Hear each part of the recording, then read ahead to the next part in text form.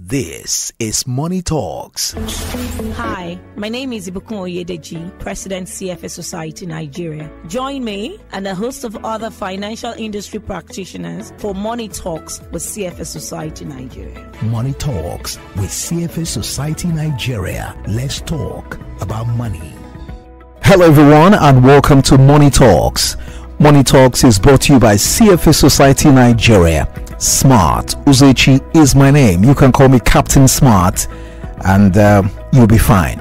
Today on the show I have a very special guest, a first-class guest in the house, Doubra Eghaghe, CFA. Doubra is an investment principal at Alitheia Capital, where she is responsible for the deployment and management of investment in companies. She has over 16 years experience as an investment professional. She started her career managing institutional capital, primarily in publicly traded securities at ARM Investment Managers and PHP Asset Management, then transitioned to private equity in the later part of her career. She previously worked at Sahel Capital, an agribusiness-focused private equity firm in Nigeria, as a key member of the investment team. She also worked at Total Energies EP Nigeria CPFA Closed Pension Fund, where she managed the alternative investment portfolio comprising private equity and the real estate investment. Prior to joining Alitheia Capital as an investment principal, Doubra had a brief stint at Boston Consulting Group BCG, working as a senior consultant. Doubra has an MBA from IE Business School Madrid, an accounting bachelor's degree with first-class honors from the prestigious University of Lagos, and is a CFA charter holder. So, ladies and gentlemen, let's stand up for the first-class Doubra Eghaghe, who joins us on Money Talks this evening. Thank you. Yeah. Doubra, good to see you. Good to see you too. Thank you so much for the intro. Welcome to Money Talks. Yeah, you deserve it. I mean, your CV says it all.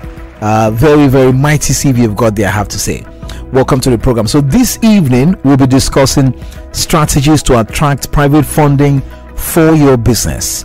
That's our subject of discussion when we return from this very short break. Stay with us.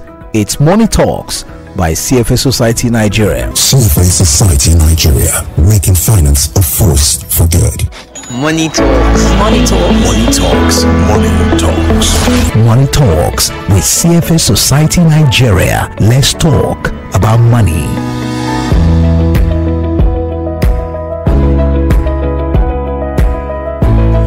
Doubra Eghaghe, CFA, is the guest on Money Talks this Monday. Strategies to attract private funding for your business is our subject of discussion right here. Unfortunately, you cannot reach us on telephone this evening. Maybe you can try, but there's been challenges with the telephone line. So we can send us voice notes actually to 0817 313 6193. That's 0817 313 6193. Or send us WhatsApp messages to the same number, 0817 313 6193. You can also push your luck by calling 0700 923 923 923. That's 0700 923 923 923. So Doubra, let's get straight into it. Can I start by asking you what exactly is private funding and how does it differ from other forms of financing that are available to businesses, especially here in Nigeria?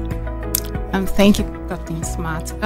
Okay, so when we talk about private funding, I think I'll take it a step back and just describe the different types of funding that are available to businesses. And so typically for businesses, you either are going for equity funding or you're going for debt funding. But when we talk about private funding, in this case, we are looking more at the equity funding. So when you talk about private, I'm sure everybody is familiar with equity, with debt funding, which is the loans you get from the banks or from other financial institutions. And then when you talk about equity, you're talking about shares from your company, so giving a stake in your company an ownership stake in your company. That's when you're talking about equities. So breaking it down a bit further into equity, we have different forms of equity funding. So you can either be getting equity if you're a listed company through the public.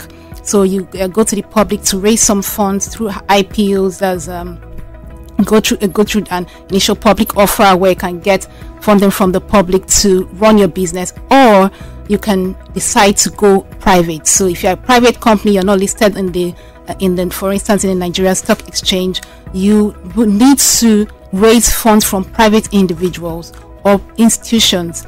So that is what we refer to here as private funding from individuals or institutions. And most of the time, the funding that comes from the institutions coming through what we call a private equity fund. So private equity fund gather funds from investors and then are able to provide this funding to companies that are in need of it. Do we still have individuals nowadays who are willing to give money to other people to go and do business? I mean, do we still have people who you can go to them as maybe family or friends and say, I have a business and a capital, give it to me? Are people still willing to give out money these days? Well, it depends on your family and friends. So yes, so there are different levels of funding for businesses. So you have businesses at the beginning of your business. You can't be approaching an institution to give you funds because your business is not mature enough. Yeah. So the people that will most likely be willing to give you funds are people that know you and trust you and know that, okay, not based on the numbers you are telling them, because most of the time those numbers are not proven yet. They're not proven enough to attract the institutional investors to give you the funding. So the people that will probably be giving you money based on trust mostly are people that already know you, and that is where your family and friends come in. So it may not be as significant as what you can get from the institutional investors.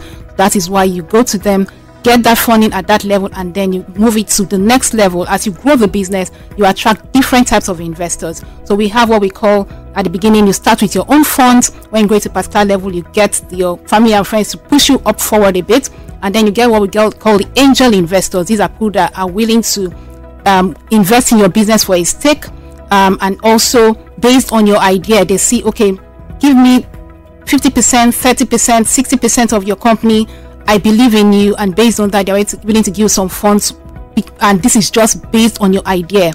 So these are called the angels, and then the angels push it forward to what we call the venture capitalists, and after the venture capitalists, they have the private sector, private equity investors, who are the main institutional investors that can move your company from a position of, say, you want to now look into backward integrating, probably moving closer to your raw materials, or maybe even taking it a step forward closer to your consumers. So these companies move it to another level of growth. So all of these investors come in at different stages of your business, basically. So for the startup, wherein lies his hope? He doesn't have anybody. He has not done this business before, but he believes that this business is going to thrive. It's going to work. So where is he going to get funds from? He would have to start with those that know him. Wow. That he can convince. Yes, basically, that is family and friends. That's where his starting point is. Okay, so talking about businesses now, Doubra, in seeking for these funds, what factors should these businesses begin to consider in evaluating the options that are available to them, talking about financing here? So for businesses so we've mentioned startups, for instance. So when you're thinking about your financing options, you have to determine what is the size of your business. What level are you in your growth stage of your business? If you're a startup, for instance, you should not be walking into a bank most of the time because the bank needs some track record. Yeah. So you have to consider what is the size of my business right now? What level am I in my business trajectory? Am I mature enough to be assessing, to be meeting banks, or to be meeting PE investors? These guys need track record. So that is definitely the number one thing you should think about. Number two, you should also think about the cost of funding, which is also very key. So when you're thinking about the cost of funding, you have, like I mentioned, debt or equity. For the cost of funding, you want to determine what is my expected return from this business. You don't want to get financing that is more than the cost of your return.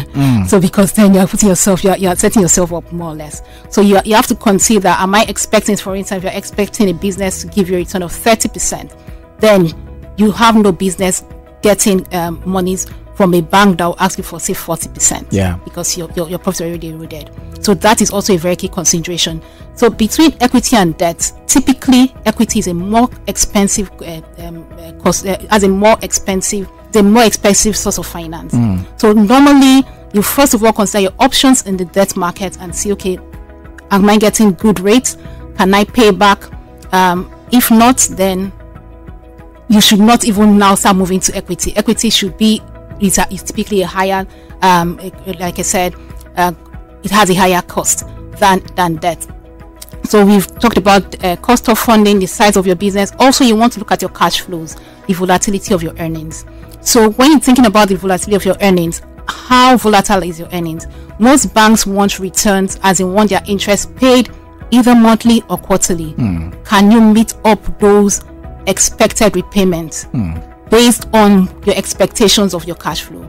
You have to look at that. That is another very important part that you need to take into account. If not, like I said, you would also set yourself up.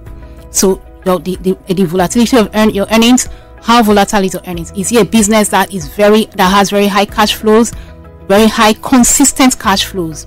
So for instance, take agriculture for instance, if you're going into, say, maybe an oil palm business, probably for the first 7 years you're not getting anything in. You're planting, you cannot go to the bank and say, give me money, and then when they're asking you for money for the repayments in the year 7 years. It's in 7 years. Yeah. So you have to look for other sources to finance that plantation, and then when you start getting the returns, then you can now start repaying. So probably an equity funder would be your best bet in that case. So that's also very key. Then something else you have to also think about is, how much control do I want?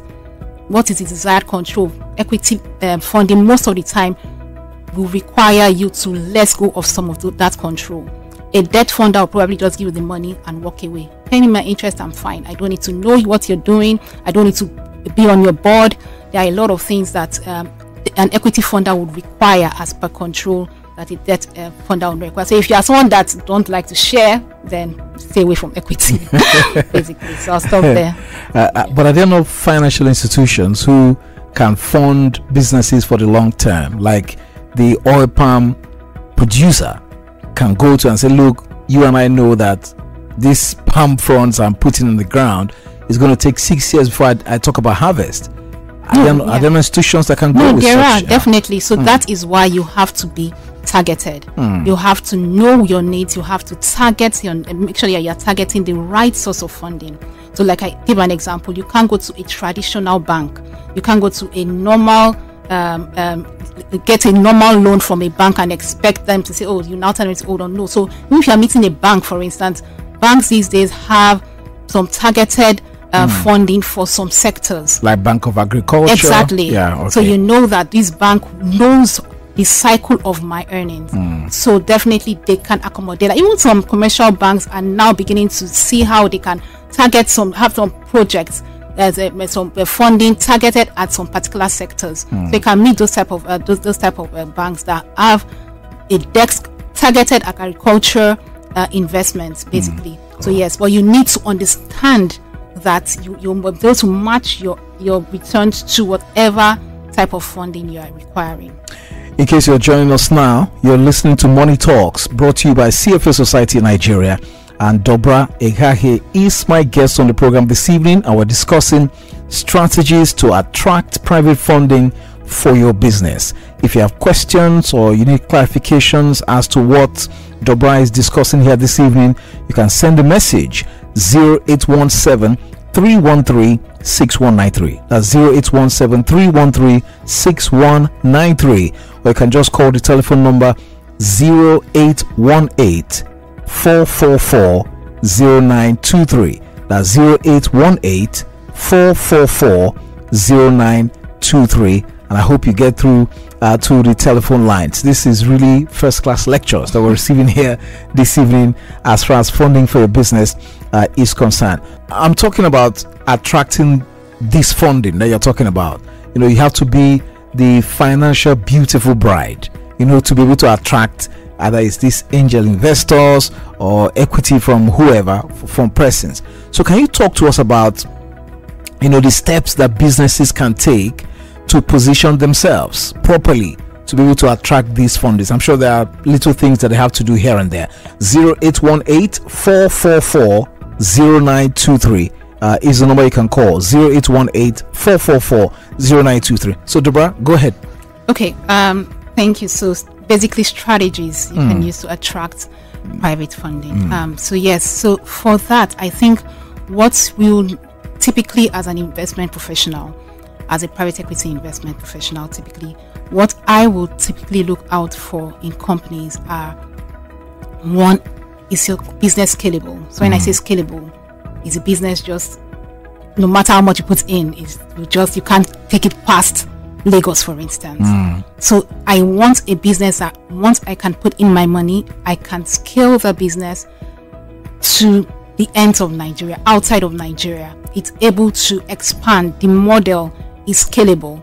As you're able to build on it, you're able to do, if it's a type of business that all you require is probably, if it's a platform, you know that this platform, that's a tech platform, all you need to do is maybe expand on the platform. If it's a business that's maybe a manufacturing business, all I need to do is expand the production capacity, and I'm able to deliver or distribute this product to the end of Nigeria. As in, is this business scalable? I think for us that is a big deal. It may not be profitable today, but the scalability is very important. You need to be able to absorb enough capital to scale your business. So whatever model you are creating, that model should not revolve around you as the one-man business that cannot go beyond you, basically. Number two, you have to make sure you get your foundations right. By foundations, I'm talking about your financials. So as a third party coming into your business, I want to see what have you done, and based on that, I want to be able to project what can you do. I cannot say what have you done without proper financials in place. When I talk about financials, I'm talking about a profit and loss statement, a balance sheet. What was your sales last year? In 2023, year to date, what did you do? You should be able to tell me that number. I should be able to see that number. 3 years ago, typically I'll ask for 3 years financial statement. I should be able to see that you've done this in sales. If this was your cost price, I want to see your margins. How have that progressed? Is it progressing? What have you done differently? I should be able to see that financial statement. You should have proper financials. That is something that a lot of businesses take for granted. A lot of one-man businesses take for granted. They don't have financials. So you go into a business and you say, oh, the person comes and says, this is a fantastic business. I could please come and invest. And I say, okay, I'm interested. Can I see your financials? And then start telling me stories. Can't really produce anything. No record. There is no record for a lot of Nigerian businesses, and that we need to correct. So you need that financials. Put that in place if you are looking to attract one. Even apart from private equity investors, a bank will require that. Anybody that wants to put money into your business, any serious-minded person that wants to put money into your business will require that. Maybe it's just your husband or your wife that making money without even husband and wife will require that. Yes, so it's very key. So you need to have your financial statements in place, proper records. If you can take it a step further, get audited statements. That will be fantastic. Any investor will love you for that. Then something else you need also is structures, proper structures in place. So structures meaning this business is not just about you. You are not the salesperson. You are not the CEO. You are the same person as the accountant. Have people in place. Have a proper structure in place. It may be a lean team, but make sure that people are accountable for different roles. As you grow, you begin to increase that structure. But have that structure that you can build on in place. This is very important from the start of your business. If you plan to go far, then you have to start right. So structures is also something that you really need to put in place. Then to take it a step further, especially when you are really sure that, okay, you are targeting an institutional investor, you will need a board. Wow.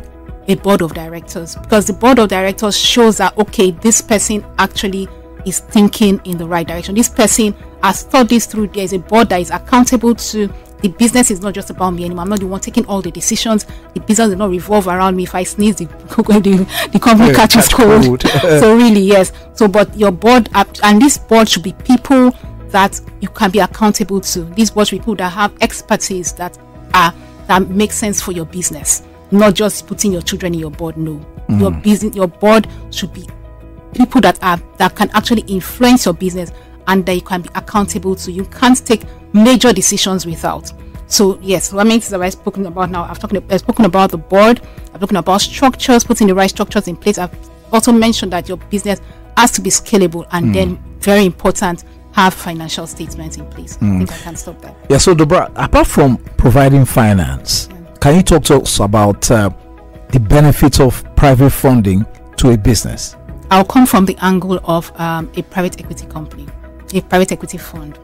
So typically, when a private equity fund invests in your business, the plan is to make that business better, and then the private equity seeks to exit. That means leave the business in, say, another 5-6 years time. So if, for instance, I'm investing $1 million in your business today, I want to be able to leave your business with like $2 million. I'm in there for a return. I'm in there to make money. I'm not charity. So to do that, I have to make sure that your business is better than when I came in. And to do that, I need to be putting something more than money into your business. So I'm not like a bank that gives you gives you my money and walks away and come back and just gets interest. No, I am typically involved. So one, apart from the financing I will be providing, I would also be bringing additional funders for that business. So for instance, after my money, you need additional funding for maybe working capital. Most of the time, most private equity companies have connections, enough network to attract these other funders. So even banks that would typically not even look at you, because a private equity fund has invested in your business, they would most likely look at you and be willing to give you funding. So apart from my own funding, I'm bringing in additional funding. Number two, I spoke about structures earlier. When a private equity fund invests in your business, those structures that you have in place, you can be sure that you have better structures, because private equity funds typically invest in a number of companies. So usually they have experience with the best structures across different companies, and that is what we typically try to put in any company we're invested in.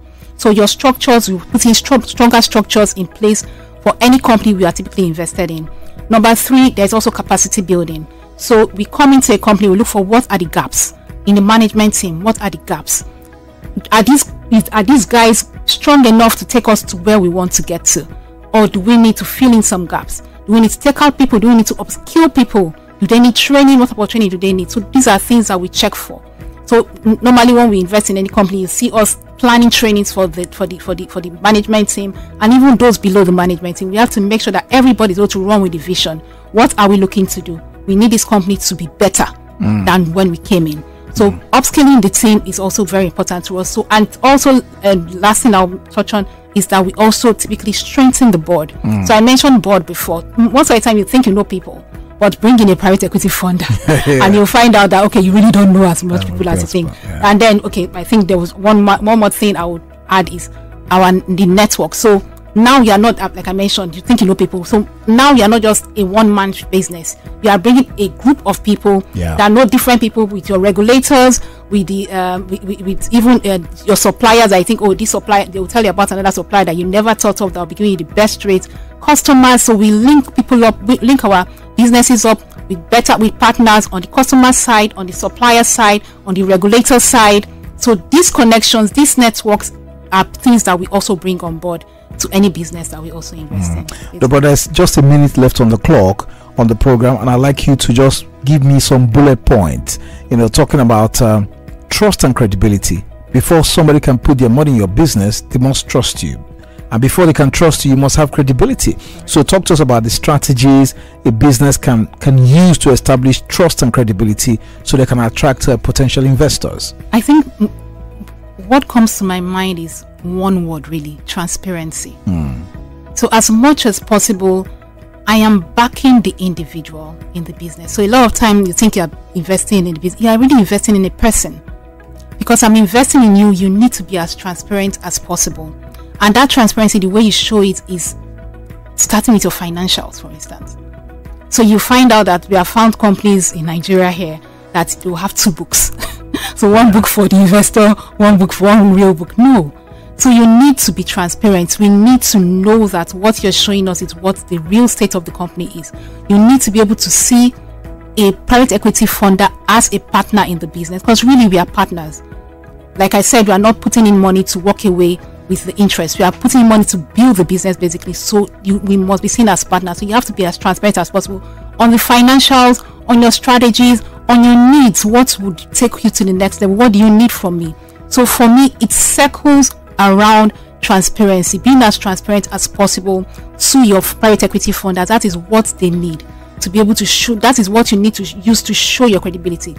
Give me the right financials. Give me the report when I require it. Tell me what is going on. Something happened. I should not be finding out from a third party. I should know that this person that I'm backing is able to trust me enough to call me and let me know what is going on and to even seek my help. So basically, I think being transparent is what is key. Doubra Eghaghe, CFA, has been the guest on the program this evening, and she's been discussing here strategies to attract private funding for your business. Doubra, thank you very much for this first class lecture you have given to us this evening. We appreciate you, and we hope to have you again on the program in no distant time.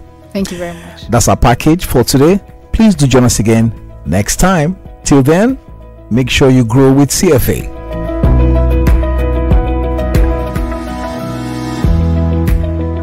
Thank you for joining us on this episode of Money Talks, hosted by the CFA Society Nigeria. Stay connected with us on Instagram, Facebook, LinkedIn, X, and YouTube at CFA Society Nigeria. Follow us for more financial insights and updates. Keep a date with us next time.